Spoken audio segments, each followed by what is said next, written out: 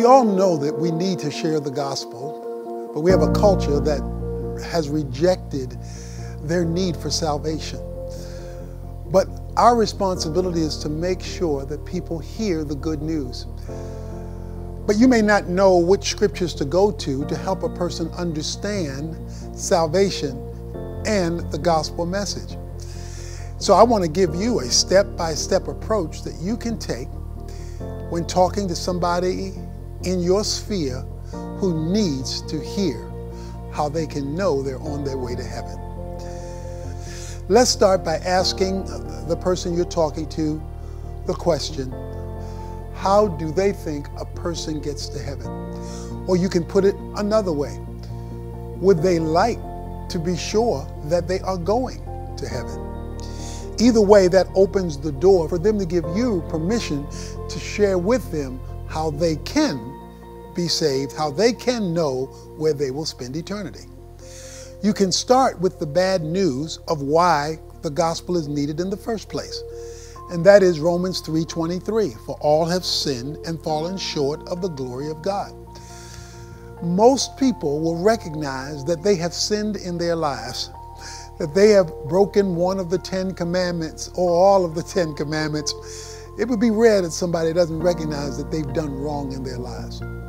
So people need salvation because God is perfect and He cannot accept imperfection.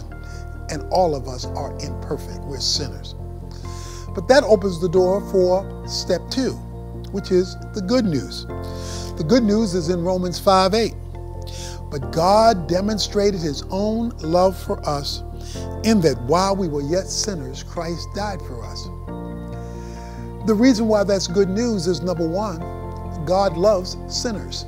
We've established all are sinners, but God loves sinners, so He loves all people, particularly the person who you're talking to. He loved them so much that He died on the cross. Jesus Christ, God's Son, died on the cross to pay for their sins.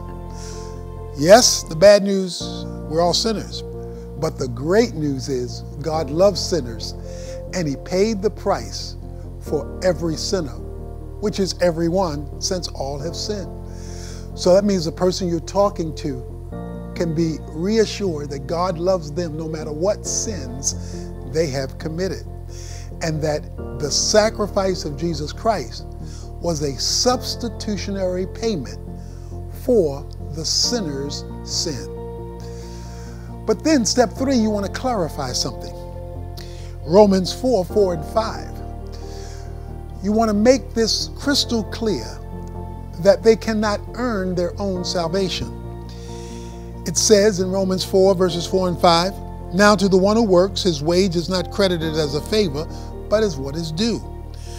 But to the one who does not work, but believes in Him who justifies the ungodly, his faith is credited for righteousness. Salvation cannot be earned. If salvation could be earned, you explain, then Jesus wouldn't have had to die. God could have just waited for us to earn it. Just as credit placed on an account places something in the account that the person doesn't already have financially, when something is credited to that account, God credits the perfection of Jesus to the account of the sinner who believes in Jesus for their personal salvation. When a person believes in Jesus, this verse says, for their personal salvation and doesn't try to earn it themselves, God credits the sinner with the righteousness, the perfection of Jesus, so that in God's eyes, that sinner now has a perfect credit score. They have now been credited with the righteousness of Jesus Christ. Some supplemental verses you may want to use. One that's well known, John 3:16. For God so loved the world that He gave His only begotten Son, that whosoever believeth in Him should not perish, but have everlasting life. Or 2 Corinthians 5:21. He who knew no sin, Jesus, became sin for us, substitute, that we might become the righteousness of God in Him. Credit. When a person receives Jesus Christ as their personal sin bearer, not trying to earn it themselves, God gifts them. That's called grace. He gifts them the free gift of salvation. That is the good news of the gospel. And then you can invite the person to trust Christ. You can invite them to pray with you a prayer that they are transferring their trust to Jesus Christ apart from their works to receive the free gift of forgiveness of sins and eternal